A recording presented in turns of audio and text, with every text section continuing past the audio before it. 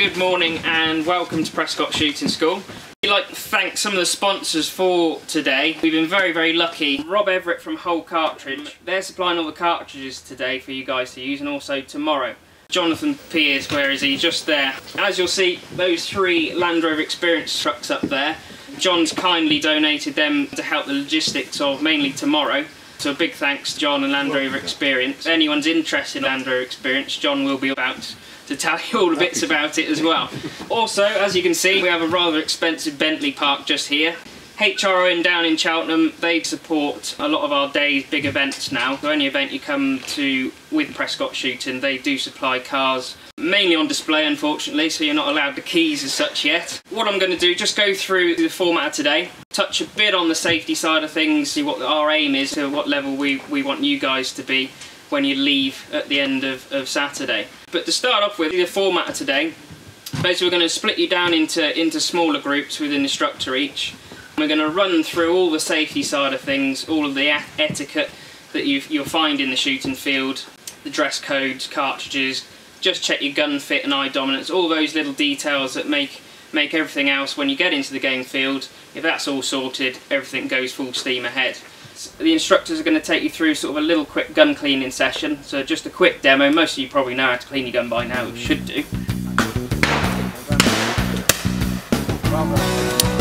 me with the plate, cartridge, when you're rotating, press the push up. Then you go, safety catches on, put the gun up.